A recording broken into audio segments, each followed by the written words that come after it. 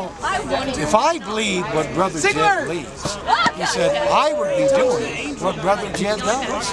He said, if I really believed that anyone who wasn't a Christian was going to hell, he said, I would not rest day and night warning the world about it. Then he I think that he's preaching something that I mean, yeah, it's something that he knows, but it's not what's true. Instead of preaching about God's love, he's preaching about God's wrath and how he hates people, which is not true. So, yeah, I've been out here for about maybe 30 minutes. Some of my friends texted me and told me he was out here, and I saw him last year, and, you know, just kind of prayed against it and stuff like that. You think there'll be sex in hell? You're damn right there will be, because I'll be there, and so will you. Well, here will be the problem, if there is sex in hell. Hell is described as fire and brimstone. Let's talk about your outfit Anybody know before we start what talking about brimstone hell and is? brimstone, all right? Anybody know what brimstone is? Yeah. What? Yes, it smells just like you. Yeah, it's sulfur, burning sulfur. It smells like rotten eggs. Don't You don't lie. smell like Don't rotten lie. eggs in hell.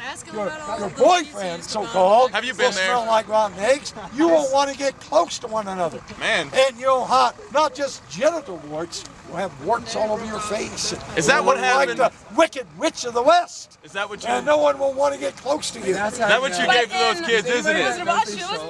Well, I first saw him last year when he was with his wife. I didn't even know it was the same guy today, but I saw him here with his wife about a year ago, and I didn't actually stop and listen. I just kind of casually passed by and heard him criticizing gay people and all of that. And, I wasn't that strongly, you know, into religious issues at that time, so I just walked past. But now, you know, I was actually on my way home, finished a test, and I saw this, and I said, hey, I love a good religious debate. So I came around to watch him. Your other question, what do I think of him? Well, it's free speech. I mean, I'm not against what he's doing, standing out there. That's the First Amendment. That's our right as an American. But I don't agree with his message at all. And I think he's preaching hatred, and he's turning people off of his religion. Well, I want to get people thinking. And I'm convinced if a person is really thinking clearly and soundly and rationally, his thoughts will inevitably lead them to God.